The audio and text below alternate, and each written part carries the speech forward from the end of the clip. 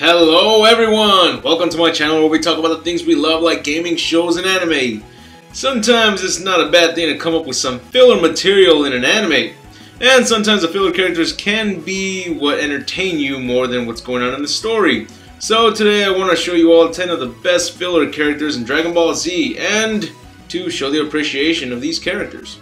But before we begin, I'd like to give a shout out to Sam Hayden, Sucario64, Psycho Mantis, Lafonso Sims Jr., Justin Soto, Professor Peculiar, and Aaron Ornelas.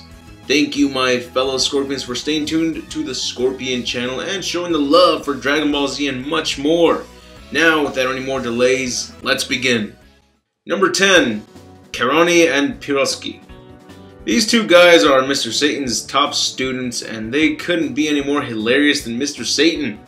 They participated in the Cell games and proved to be just as pathetic as Mr. Satan. We barely get to see them again after the Cell saga, as they can be seen briefly throughout Dragon Ball Super, and it's a shame as they could have given us some more comedic moments. It's hilarious how Karani acts before his fight against Cell, which kind of reminds me of Vega from Street Fighter, and Piroski reminds me of Zangief from Street Fighter. Not sure whether that's what the creators were going for as an inspiration, but I like the results.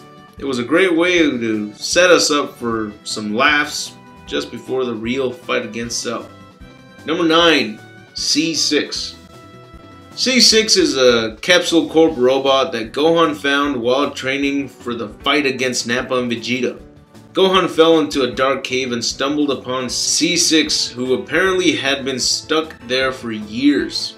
The robot didn't mind being stuck as he felt it was relaxing and he enjoyed the sleep. But as Gohan was alone and in need of a way out, C6 did come in handy and even cooked some food for Gohan.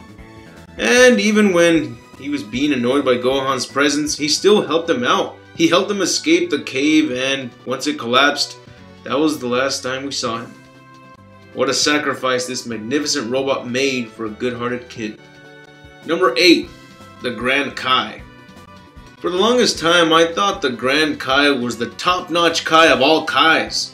But then we were introduced to more Kais and then eventually more powerful gods. Anyways, the Grand Kai is actually a pretty cool and hip Kai. He kind of reminds me of Master Roshi, and one thing I feel became a letdown was when everyone kept saying that they want to be trained by him, but it takes years and years to be granted a chance to be trained by the Grand Kai. But then we meet stronger characters and gods like Beerus and Whis, and when you are trained by Whis, he can make Goku and Vegeta reach the limit of Super Saiyan God Super Saiyan. So does this mean that training with the Grand Kai is possibly an exaggeration of great limits? I'm pretty sure his training won't even help defeat opponents stronger than Kid Buu, otherwise he would have jumped in and fought against Kid Buu when the other world was invaded by him. Either way, he was an interesting character and a fun one at that. Number 7, Cynthia. This lady was hilarious. She was Piccolo's driver's ed instructor, and at first she seemed like your typical nice employee, but then she turns out to be the bigger reckless driver. It's funny because we were expecting Piccolo to be the one driving like a crazy person, but here it appears that she influenced him to drive as fast as you can and not let anyone get in your way. I wonder if she'll ever show up again to teach Goten or Gohan how to drive. That would be a pretty great cameo. Number 6, Olibu. Olibu is one of the other world's strongest fighters. He makes his first appearance when King Kai introduces him to Goku once he arrives at the Grand Kai's mansion.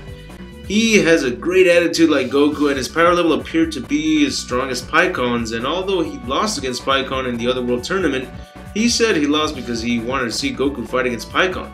But the next time we saw him fight again was against Yamcha, and he appeared to not even be a challenge against Yamcha.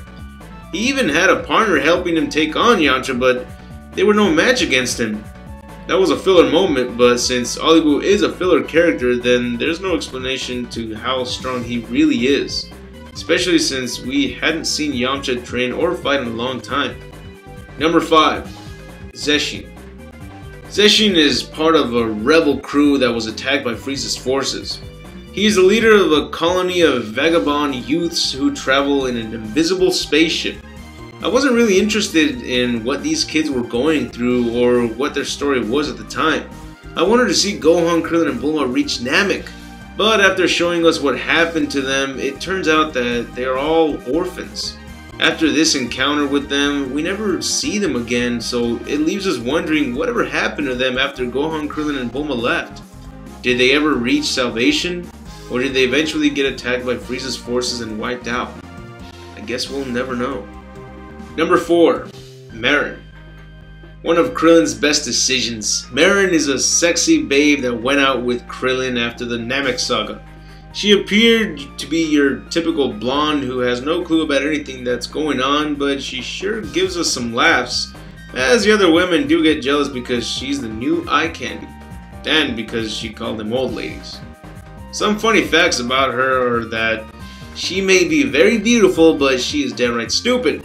When she was playing cards with Korn and Yajirobe, Korn couldn't read her mind, as he tells Yajirobe that he's seen party balloons with more on their mind. Number 3. Mrs. Crab. Technically, this crab doesn't have a name, but we'll go with Mrs. Crab. No affiliation to Mr. Krabs from SpongeBob, although that would be funny.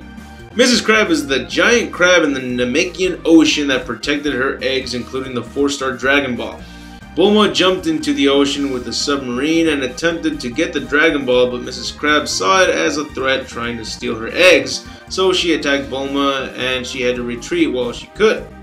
But then 2 of Frieza's soldiers known as Raspberry and Blueberry, yes, such fruity names, well, they appeared and forced Bulma to reveal the location of the Dragon Ball. To her advantage, she knew that Mrs. Crab was in there, so she managed to work with Mrs. Crab and take the Dragon Ball while Mrs. Crab deals with the bad guys. It was a pretty interesting filler moment, even though it was clearly unnecessary, but in the end, we loved it. Number 2. The Supreme Kais. The Supreme Kais appeared in a flashback that showed us how the Kais used to live like, but that wasn't the main point. What we saw in the flashback was that Kid Buu was brought into the world and he became an extremely powerful threat. Bibidi was the creator of Kid Buu, and he sent Buu everywhere to kill all sorts of innocent lives just for the hell of it. Soon after all the destruction, Bibidi sent Buu after the Supreme Kais. They all had potential, which was the interesting thing about it, showing us that they had potential to handle any threat, all threats except for Kid Buu. He was undeniably stronger than all of them. Sadly, Buu took them out one by one. Maybe they would have stood a chance if they somehow worked together to imprison him like King Kai and the other Kais did with Bojack. But Buu was too strong and they ended up either being killed off or absorbed. Number 1. Pikkon. Pikkon gave us one badass intro, taking out Cell, Frieza, and King Cold without a problem. He became the finalist and Goku's opponent in the Otherworld tournament. Personally, I would have liked it if his character continued growing from there, because after his defeat against Goku, it seems like he either stopped training or that was as strong as he could ever become, because we never see him come back except for in the movie of Fusion Reborn. But even there, they make him seem like a weakling more and like a comedic relief instead.